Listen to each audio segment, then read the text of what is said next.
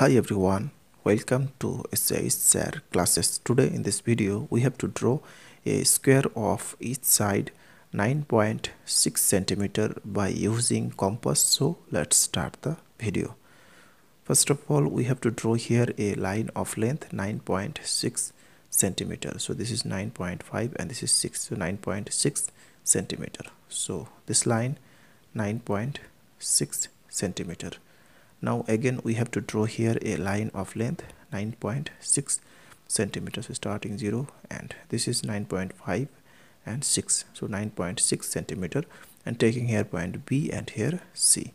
Now we have to draw a 90-degree angle on the point B, so putting the compass on the point B and drawing an arc by this way with same length and putting the compass here and cut here and putting the compass here, cut here and drawing arc here again with same length and putting the compass here, cut here. So both the curve intersect at a point.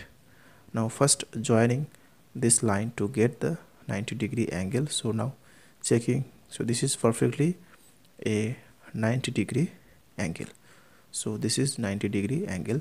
Now taking the length 9.6 centimeter by using compass by this way and putting the compass on the point B, cut here, putting the compass on the point C and drawing an arc here, putting the compass here with same length and cut here. So both the curve intersect at a point. Now first joining this line, then joining this line to get the square. So taking here point A and here D. So this line 9.6 centimeter, this line 9.6 centimeter, this line 9.6 centimeter, and this line 9.6 centimeter also. So therefore ABCD, so ABCD is a square of each side 9.6 centimeter. So that's all. Thanks for watching. If this video is helpful to you, then please share it with your friend. Thanks for watching. Please like, comment and